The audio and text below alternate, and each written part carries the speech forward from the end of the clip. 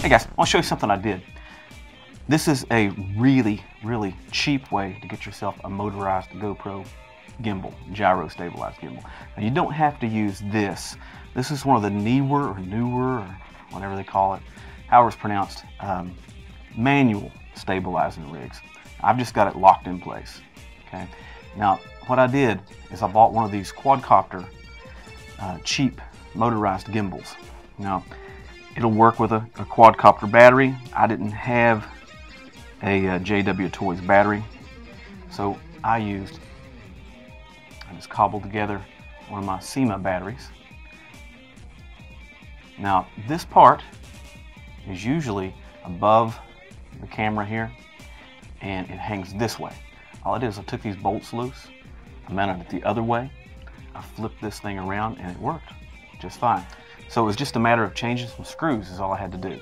Get pinched. You have to take the little zip ties off the wires that come installed on it. Once you take the zip ties off the wires, you should have enough slack to pull it around where the wires won't get pinched. If the wires get pinched and it pulls on the gimbal, you have a little bit of problems. Now, I've found that if you scoot the camera around and get just the right balance point, it works a lot smoother and a lot better. See how it stayed in one place there? So this is $40. This is a $40 gyro stabilized gimbal that they made for quadcopters, modified to use it for handheld. All the handheld gimbals that I've seen are 200 bucks or up. This seems to work just as well, records video just as good. So it's a quick tip for you. I thought you guys might want to try out.